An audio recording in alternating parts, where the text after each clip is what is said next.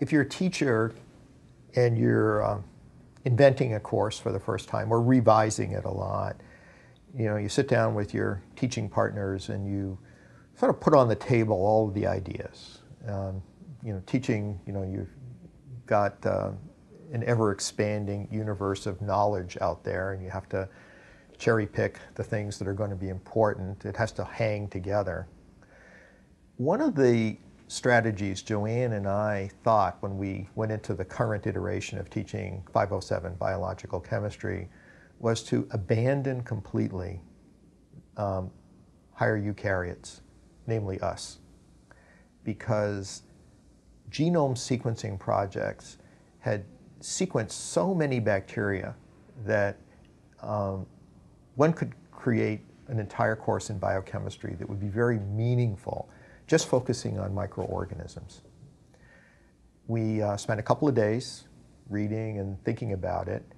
That would be the course Joanne and I would teach if it weren't for the fact that we actually feel as though we have a commitment to students that are going to go on to medical school, and therefore if we avoided mammalian biochemistry, students wouldn't know anything about the mitochondrion and organelles and things like that that are associated with eukaryotes, and we wouldn't be able to make these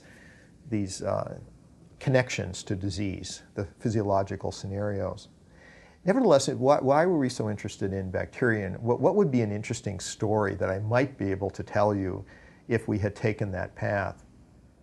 So we have a fellow in biological engineering named Ericom, and he is an informaticist and an engineer and an extremely good chemist. Okay, he really knows his pathways.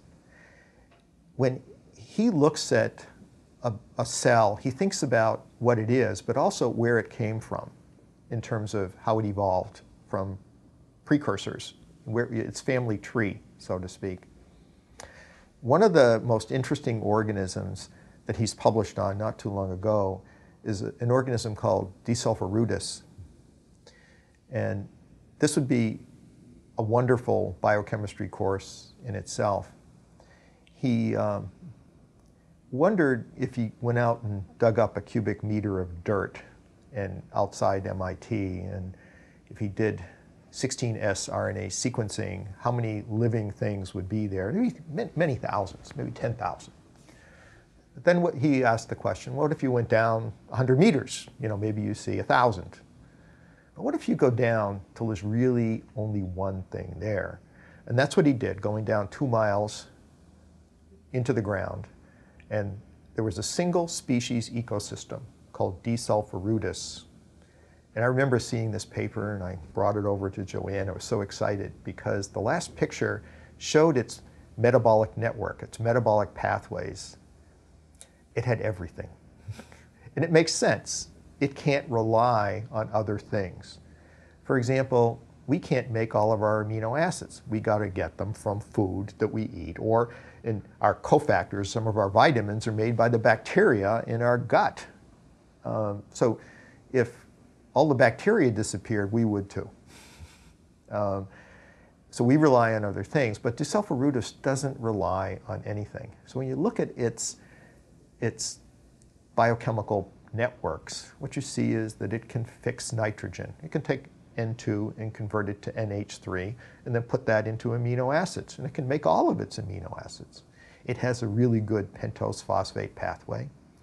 It actually uses radiation in a strange way to generate some of the energy that it needs. It uses it to generate carbon monoxide. Ultimately, that CO is going to form an acetyl group that will be able to generate all of the organic material inside the Dcell Furuta.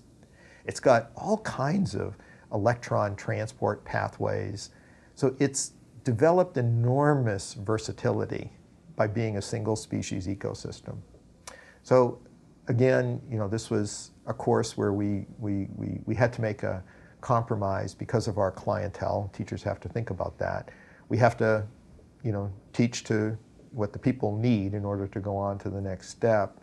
But as sort of a closing thought, I think that it would be wonderful for next generation biochemists to really turn their attention to the microbial world, to teach this vast biochemistry and understand how bacteria effortlessly swap biochemical pathways, pick up entire biochemical pathways without even breaking a sweat. Whenever they find themselves stressed, they just pick up a new pathway and they survive.